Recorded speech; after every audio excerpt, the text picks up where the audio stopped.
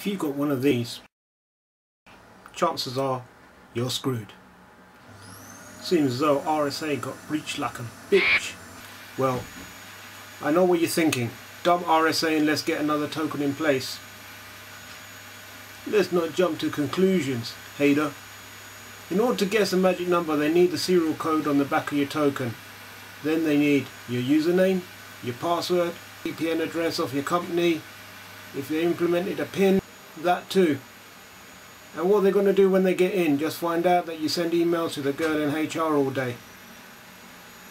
So, what do we do about this? First off, don't panic. You still got your one-factor authentication, your username and password. That's good enough for Facebook, it should be good enough for your company. Second up, don't do biometrics. People are going to try and come to you and say, biometrics are the way of the future, these 2FA tokens aren't good enough. Absolute crap. I've been doing some digging around and respected security expert Wim Reams has come up with the ultimate solution.